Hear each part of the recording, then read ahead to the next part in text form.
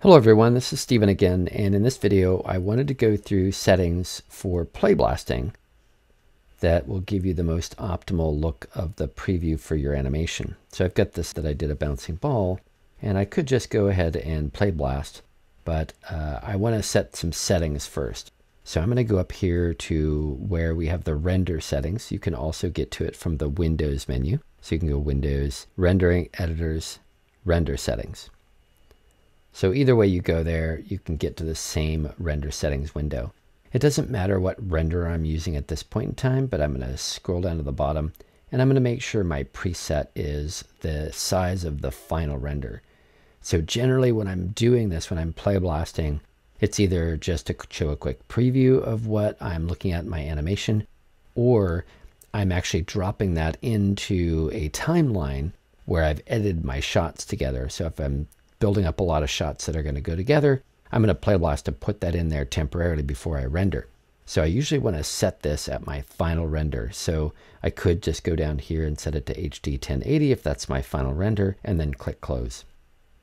Again, I can open this from this icon up here, and again, go down to the bottom. Doesn't matter what renderer you're using, but I'm actually going to set this to HD 720 and I'm going to close. The next thing I want to do, generally I make a shot camera for my animation. Generally in most animations, you don't want to use the perspective camera for your final shot view. So I've created this shot camera right here that has a gate mask on it. And this gate mask, you can turn on and off the resolution gate, right? Not the film gate, because the film gate is actually the camera back. You're going to turn on the resolution gate and you know when it's on because it shows you what the render settings would be at the top. So what's here inside this gate is what would eventually render. It shows me what camera I'm on here if you have that display turned on. I've been asked before, how do I get rid of, the controls, anything else that's in my view? Some people go ahead and turn them off, like turn off the visibility or hide these controls. And I'm going to show you a really quick and easy way to make sure that these controls don't show up in your Playblast. I'm going to right click, go to Playblast, Playblast Options. And in the Playblast Options window, I'm just going to go through this really quick and I'll show you what this looks like when I Playblast it. But I'm going to make sure it says View, right? I want to make sure that's on. Show Ornaments, I'm going to make sure that that's on. I can actually turn it off if I want to hide things like the grid. So, but I'm going to leave that on for now just to show this. I need to make sure Render Off Screen is on.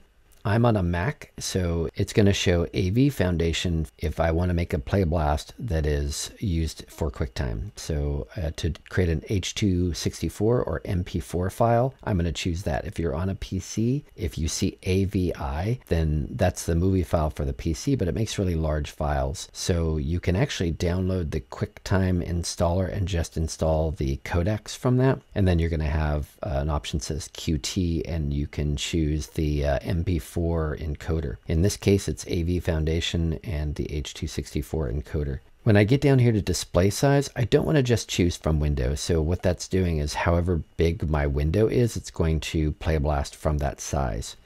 So one of the reasons I chose the render settings first is I can go here and say from render settings, and it's going to create a Playblast that's that size.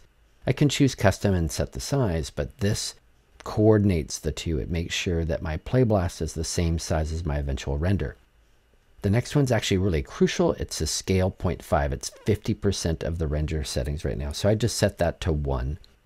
Frame padding doesn't matter because it's only if you're Playblasting to individual image files and then stitching them together, which I don't generally do. You can choose remove temporary files, and what that's going to do is if I just Playblast without any other settings, it's going to show me the Playblast. As soon as it closes, it will remove. That's just a temporary file. As soon as it closes, it will delete it, right? So if I say remove temporary files, it'll get rid of it and you will never find it again, right? It just deletes it. If I click save to file, if I choose this option, then I can type in my movie file name. And if I don't click browse, it's just going to save it to the movies directory of my project folder, as long as I've had that set, right? So that would do that. Or I could click browse and stick it wherever I would want to. Right.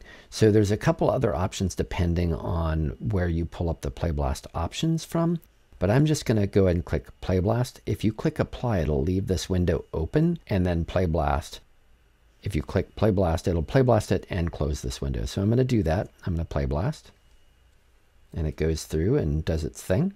And now here's my Playblast, and I can play it through, and it shows my bouncing ball. And if I close that, I'm going to go back to Maya. Right, now I've saved that Playblast. The only thing you'll notice from that is it showed up these lines, right? Now what I could do is I could go to Playblast Options. I can turn off Show Ornaments and then Playblast again. You'll notice when I'm Playblasted it, these still show up, the curves still show up, this editable motion trail does, but it hid the grid and it hid all other things within that window. So that's what that Show Ornaments does. So I'm going to go back to Maya, and back here, how I get rid of these, I don't want to just hide them because I don't want to have to turn them on and off all the time. So I'm going to go to this Show menu. So I'm going to go to Show, that little bar at the top. If I just click that, it's going to pull that menu off and it's going to float it around. Like I can move it around and use that to make some options.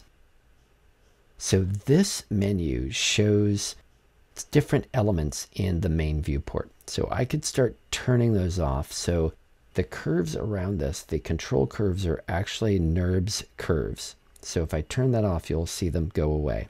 I'm going to turn that back on. Polygons is actual mesh, right? So I can turn that off. And there's a whole bunch of different things that I can turn on and off.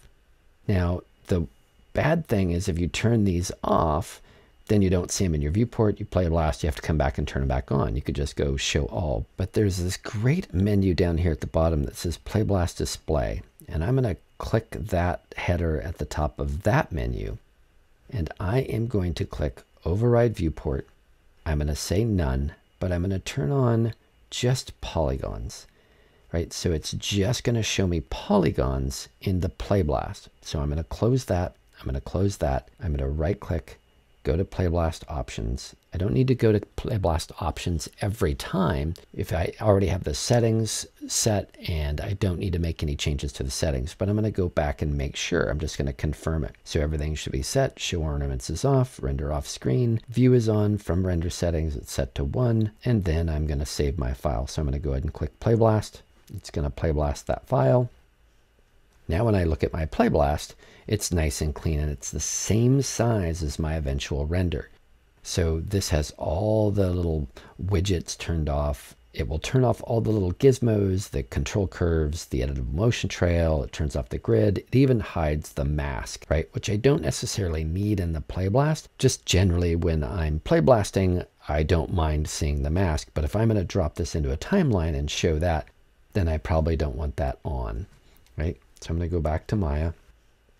And again, that's under the Show menu. I don't need to pull it off to show it, but I'm going to go all the way down to Playblast Display, and I can make sure I override Viewport and just turn on polygons.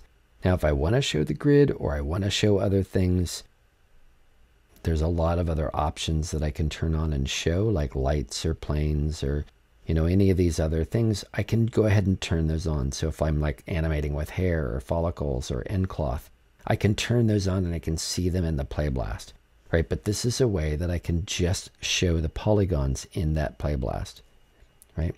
So if I turn on grid, it would show the grid in the Playblast. So I'm going to turn that off. The other way to show the Playblast options is go to Windows, go to Playblast Options, and what this is going to show is a couple other options for the time slider. Like right now, when you right click here, it's not going to show those options in the Playblast options. So it currently is set to time slider. So whatever is in the time slider, it ends at 120, starts at 1, right? Whatever is there is going to Playblast. I can actually turn on the start and end and set it to a different frame that is different in this timeline or in the time slider, right? In that range. So whatever I have this range set to, it's going to Playblast if I have it set to time slider. That is the default when you right click down here and go to Playblast Options, right? It's not giving you the option to set a start and end. It's assuming that you want this entire thing Playblasted, right? And again, it kept the same settings and I could Playblast again if I want. But that gives you the basics of Playblasting and how to kind of change certain settings to get your Playblast to be the same size as your render. So if you're going to use it can say, you know, you're creating a whole project where you have multiple shots and multiple scenes. You can drop that into a timeline. Usually the workflow is you're creating an animatic and you're replacing the animatic with these playblasts, and then you're rendering and replacing that. So it's a good workflow, and I hope you've learned kind of the ins and outs of playblasting, and that helps you when you're doing your animation.